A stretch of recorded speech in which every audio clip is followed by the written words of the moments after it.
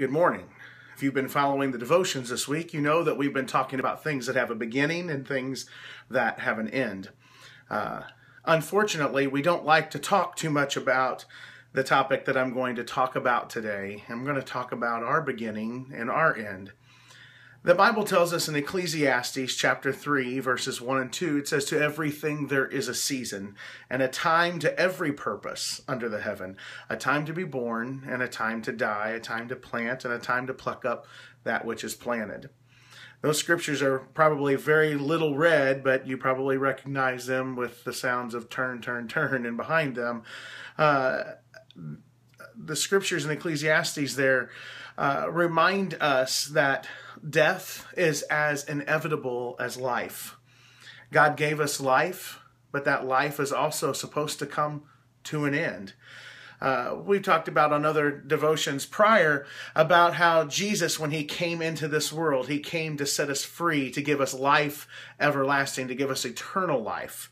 We wouldn't want eternal life in this state. In this fallen, sin-filled, broken world, we would be eternally separated from God. But Jesus gave us life so that we could have life and have it more abundantly, to have a life that is eternal. So how do we know when it is our time when we should quit fighting?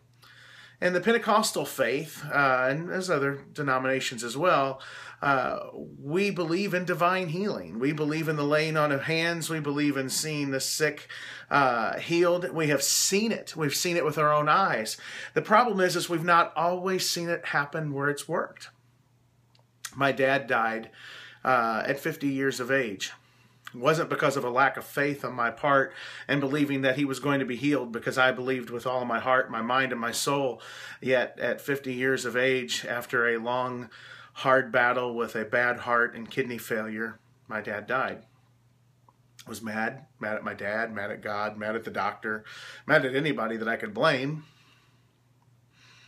Really, the fact of the matter is my dad used to say something that I've never forgotten.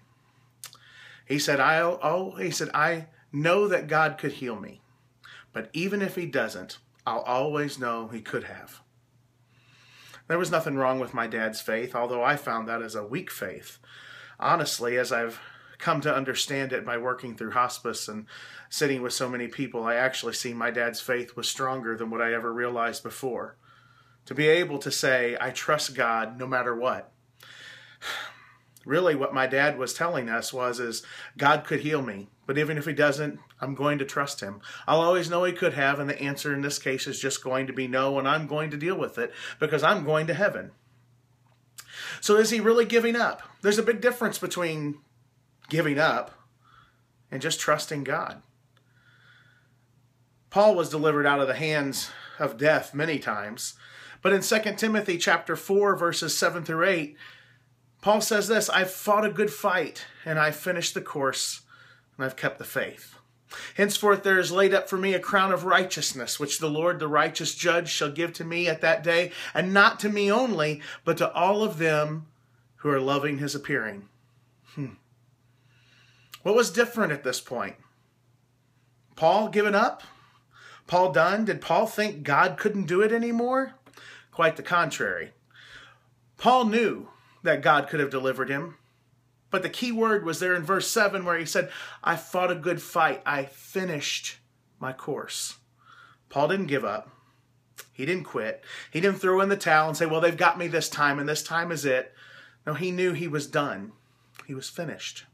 He'd finished what he had been here for. And now it was time to go home and receive his reward. As Christians, we can know. I believe that we should know when our time is near. We should know when it is time to let go, to trust God in spite of everything.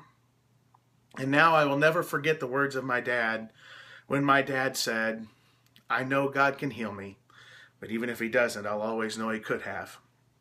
It was sounds of great faith coming from a man who died at 50 years old, who in the eyes of many died way too young. In fact, I may never understand why on this side of heaven that I had to lose my own father at such a young age with such a horrible sickness, who was a preacher. We aren't guaranteed any tomorrows. We are guaranteed, though, that there is an end to this life. And Jesus is coming back. And to everything there is a season. And this season is coming to an end very soon for all of us someday. And I just want to make sure we're ready to let go and not give up. Don't give up without a fight, but know when it's time to let go and to let go of those that you love. Because so many times we are selfish and greedy and we want to hang on to people because we love them and we know that we're going to miss them and it's difficult for us. But sometimes we have to love them enough to let them go and tell them it's okay. We'll see you in heaven.